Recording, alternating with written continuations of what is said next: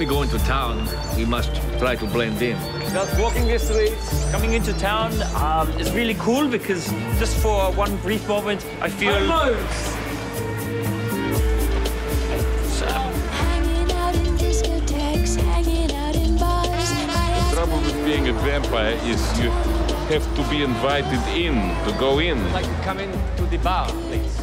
Invite us into the bar, please. Walking. Invite us in. Would you just... If the humans found out what we were, they would destroy us.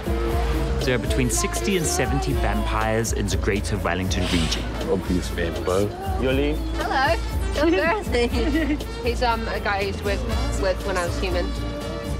No, gone. When I was human. Yeah, he's gone. I've been training him all night. I've been a very thirsty girl. There you go. Being bitten as a little boy or a little girl, you're always going to look the same age. What are you doing tonight? You going to kill some perverts? Yeah, we're meeting a pedophile. Cool. Yeah.